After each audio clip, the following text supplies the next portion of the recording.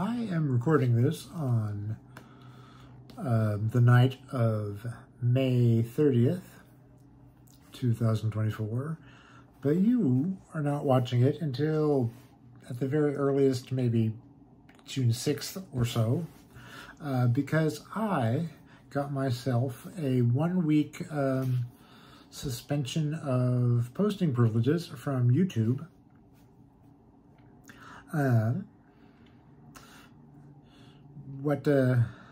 So first, the punishment is I can't post or do some other stuff for 1 week, and I have the strike on my record for the next 90 days.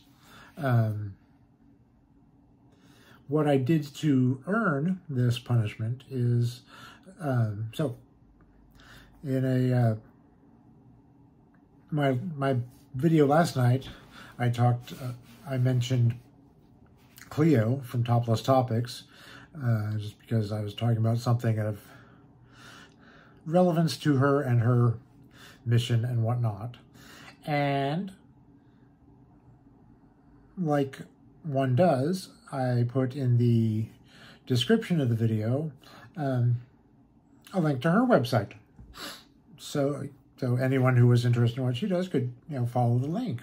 Good, responsible media habit. And then I got a note that the video had a problem, and I looked, and they had basically blooped out they allowed the video to stay up, but they blooped out the part of the comment that had the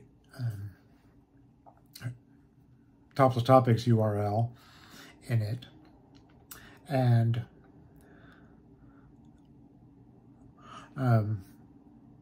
I went ahead and deleted the rest of the thing. I thought that was all there was to it, until I went to upload something later, and it said, you can't do this, you have too many strikes.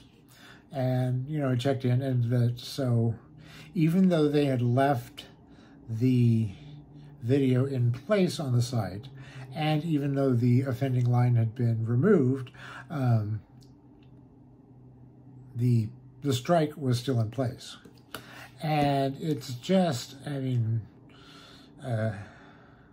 Cleo over at Topless Topics devotes so much work to, as she puts it, exposing the absurdity of gender-based censorship, one heinous female nipple at a time.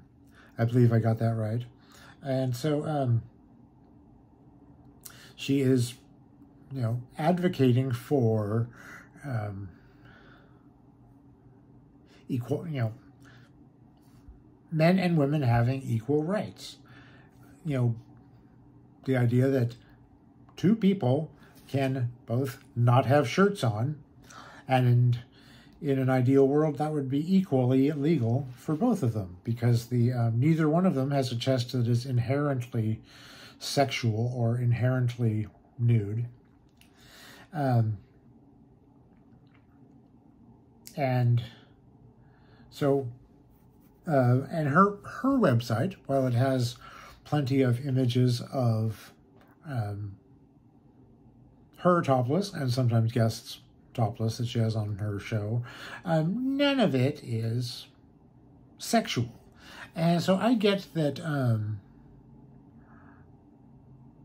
YouTube would have a policy against linking to like porn sites and things like that, because then their site kind of becomes a porn site in a way, or just sort of the front door to one.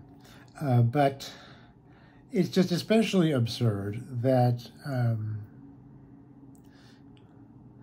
I can't even say, look, here is a website of non-sexual female presenting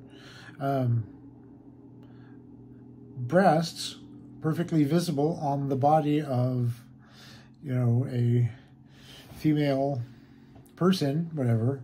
It's not a website of breasts, it's a website about topless equality, but it just seems like the website is so innocent in its intention, and honestly in the result. It is not it's not a sexual website. Sometimes they talk about sex and sexuality, but it's not for the purposes of sexual gratification, as YouTube likes to say. And it seemed innocent enough that just pointing it out, mentioning where you could find this person, Cleo, who talks about some of the issues that I was talking about, that just seems especially absurd. Just layers upon layers of just, you know, bullshit, you know, of what we can and can't do as far as trying to, you know, be human beings with equal rights. And so yeah, this week I will do the very interesting creative challenge of doing creative work every week, but not posting it, you know, just making some videos as I go along, which it's funny to think about because I was fiddling and accidentally hit the button on the remote control for the camera. How it's really a very new thing, this idea of making audio-visual material and on an amateur basis and putting it out daily. I mean, obviously, you know, some, you know, television news and soap operas do that, but